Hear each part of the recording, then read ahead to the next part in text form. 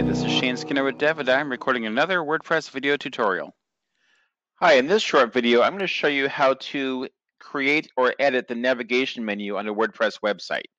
So the most common usage is the main navigation bar, usually at the top of a site, or sometimes you'll see it on the left sidebar.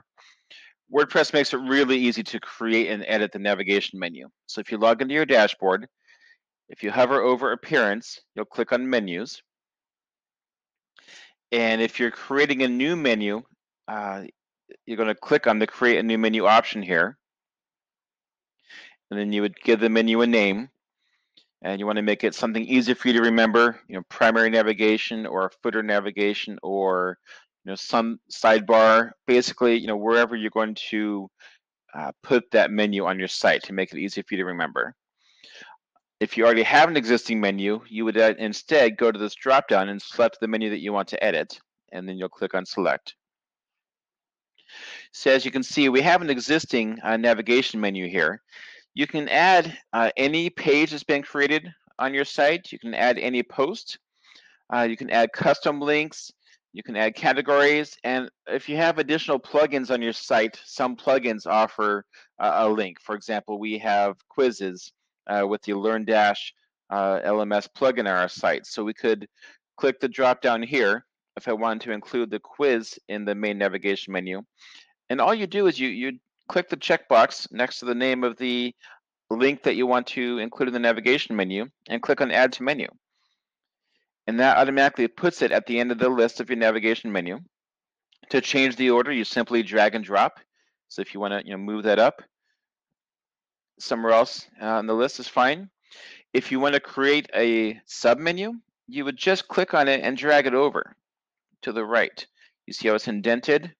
Similar to how these services here are indented. And what that does is if you go to the site, you see services, and then there's a submenu of all those pages under the services. You can even add in a custom link. So if you want to create a link to somewhere that's not on your own site, you could even add in the URL there. So you would just type in the URL and you would add in the text for what the link is, and again click Add to Menu. And one thing I recommend is if you click on this little drop down here, you can have more options for the menu. It's not standard usually, so you might have to go to the top of your screen and click on Screen Options. I'd like to include the link target, and the title attribute is good for SEO and for accessibility. And you can even add in, if you want to include, again, what type of links you want to offer. If you want to offer courses or lessons, if you have the LearnDash plugin, individual quizzes, all the different types of things based on other plugins you've installed, you might be able to add in additional options there.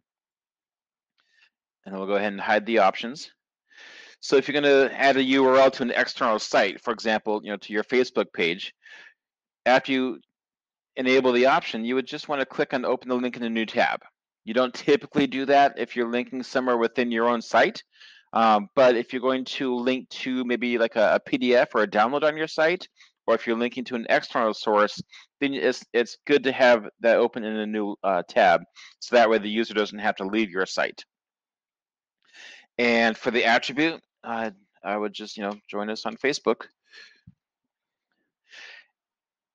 And then you're going to make sure you save your menu. And then if you update the site, some themes actually have the social media icons built in. So some themes actually recognize if you have a Facebook link or Twitter or Instagram, and they'll actually put the logo there.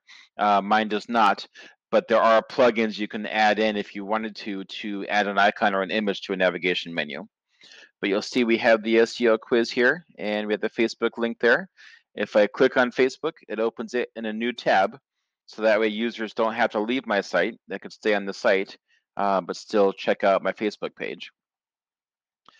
All right, I hope that helped show you how to create a navigation menu using WordPress.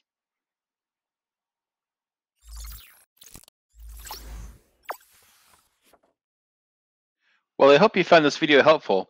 You can find more videos and articles on our website, devadigm.com. And feel free to join us on social media.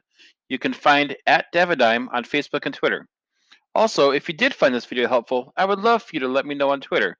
Just tweet me with the hashtag devadigmvideotutorial.